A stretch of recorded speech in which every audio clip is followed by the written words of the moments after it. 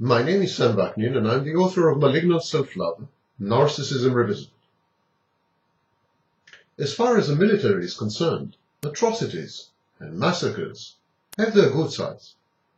Such misdeeds and abuse serve important strategic goals. They boost the morale of the troops and let them blow off steam. They deter would-be insurgents. They teach the natives who is boss. The signal that atrocities and massacres send is that the soldiery will stop at nothing and will observe no law when it is out to subdue a hostile population. This is why the perpetrators of such deeds, if they belong to a victorious army, are never punished properly and proportionately. Here's a story from Kosovo.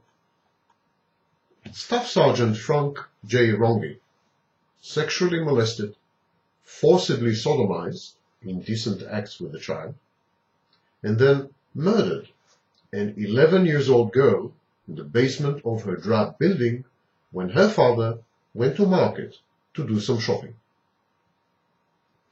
Staff Sergeant Frank J. Rongi then spread flour from a United Nations aid package over the blood-stained floor. He wrapped the little, still-warm body in 2 sacks, and he dumped it under the staircase. He was sentenced to life in prison. It was a heinous crime, which would have most certainly introduced him to the wrong end of a lethal injection in his homeland, the United States. So why the leniency? Staff Sergeant Rongi was wise to have unleashed his depravity in Kosovo upon an Albanian girl, and not, let's say, in Cleveland.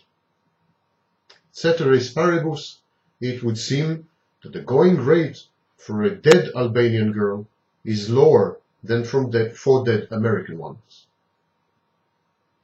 There is nothing new in this supercilious attitude of the new masters of the universe. Fiercely independent, solipsistically provincial, fatuously ignorant, the nation of video clips and sound bites has imposed its narcissistic so-called culture upon a world exhausted by wars, hot and cold. Never averse to exploiting the global institutions to its ends, the United States often refrains from providing them with means. It still owes in excess of $160 million to the poorer nations of the world, its arrears to the United Nations peacekeeping operations.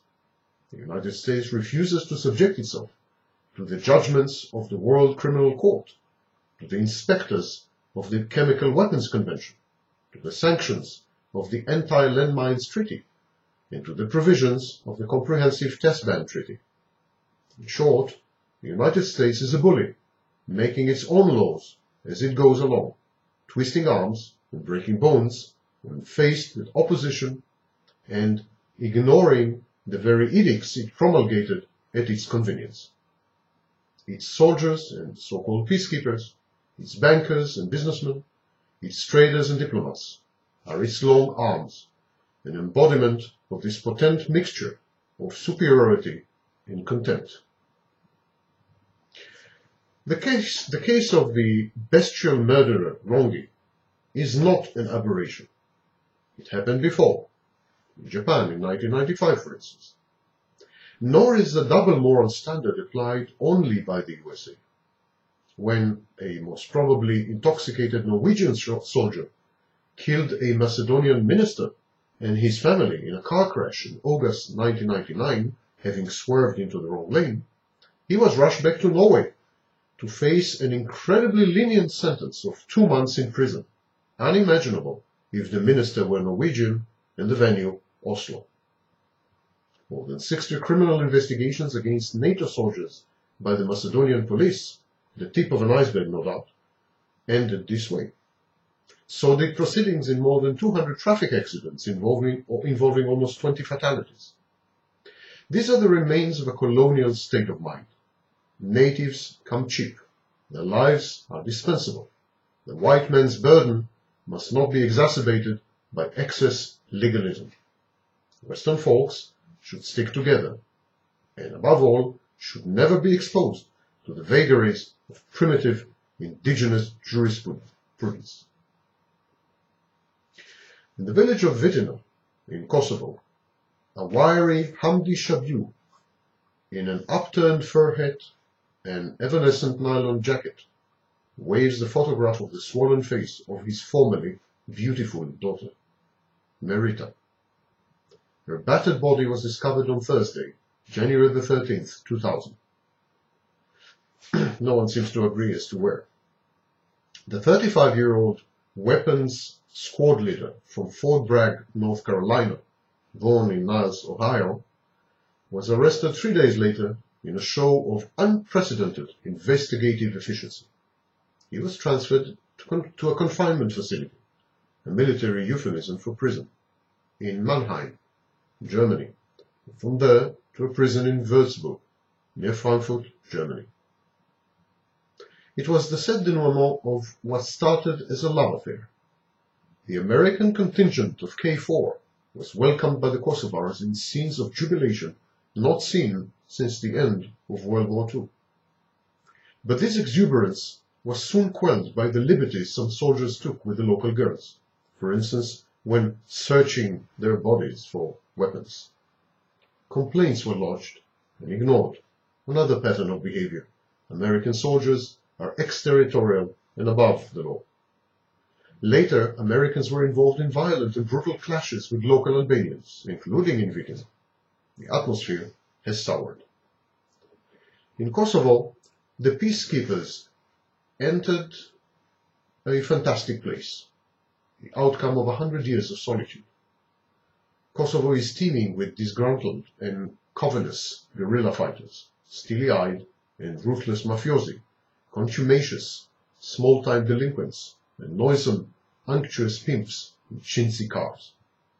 This nebulo-chaotically permissive atmosphere of insidious disintegration and ludic, sinuous sex, soldiers became involved in all manner of invenial skullduggery, drug peddling and abuse, weapons trading, and white prostitution networks.